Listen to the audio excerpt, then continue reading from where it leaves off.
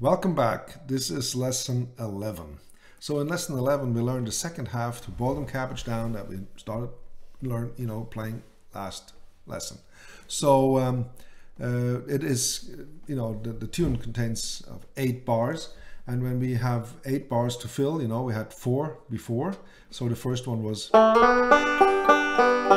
second bar is this, then the first one again,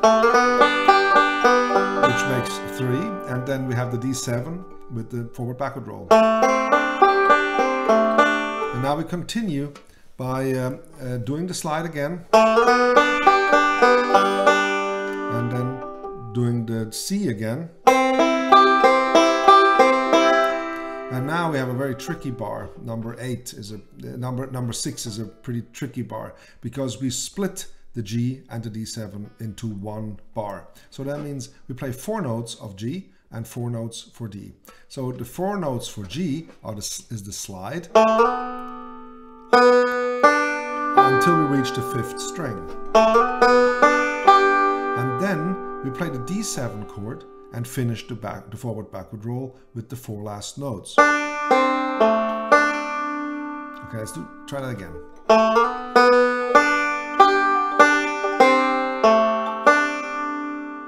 Got that?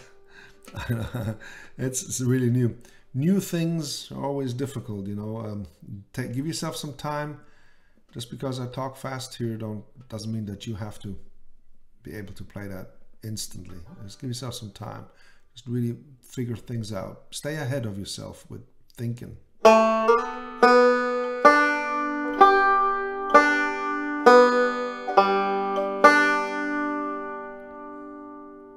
I mean, there's a saying, don't get ahead of yourself, but that's, just if the action is faster than you're thinking, that's not good. So try for now, when you learn, it's important to always be in charge of what you're doing. Don't try to automize too quickly, don't try to make it just, sort of it just happens.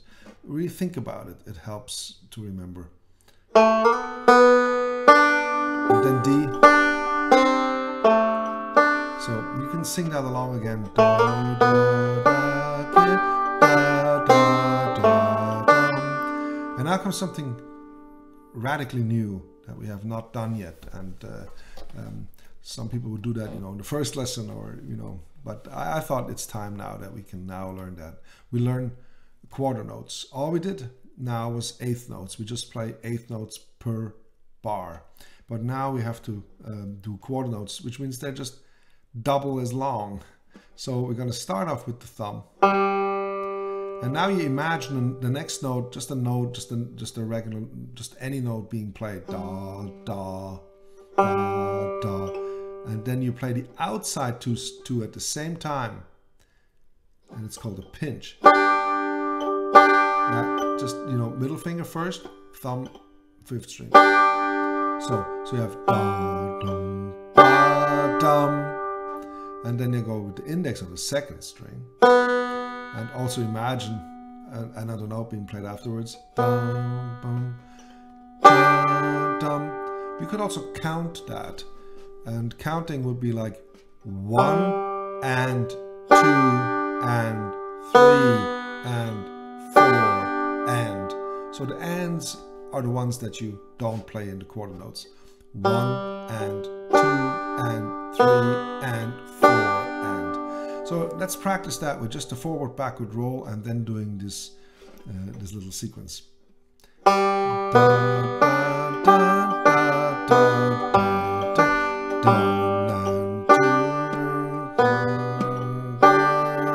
1 and 2 and 3 and 4 and 1 and 2 and 3 and 4 and 1 and 2 and 3 and 4 and 1 and 2 and 3 and 4 and. That's it. So the last 4 bars played in a row sound like this. Going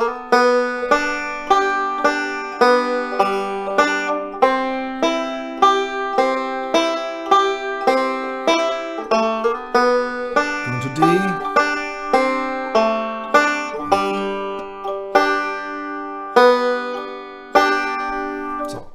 concludes the tune. Let me play all 8 bars in a row now. First G, I go commentate on them. So it's G with the slide. Then C chord, forward roll. G with the slide. D7, forward backward roll. Slide. C. Now slide, G, D.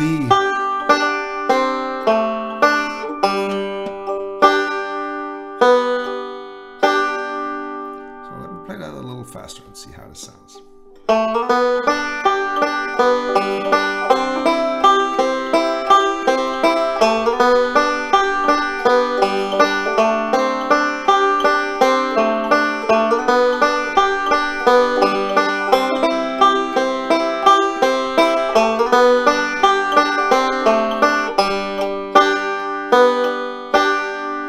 I think that's a great little tune. In the next video I will talk about speed, you know, how to build up speed and how to be more confident with your right hand. But for now you can also try something else. We had the slide from the G always going to the 4. Why don't you just try once and play the same thing and just do the slide to the 3. See how that sounds.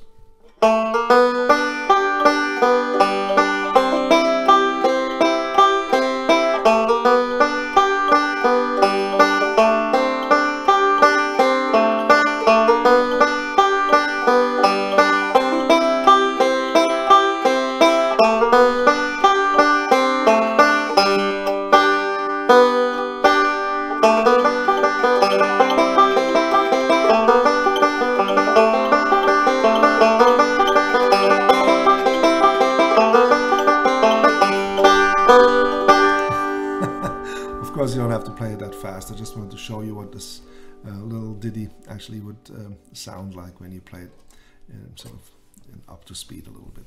All right, good luck with it, and don't get discouraged again. You know, just stay with it. It will be fine. It will be fine. Don't worry. All good.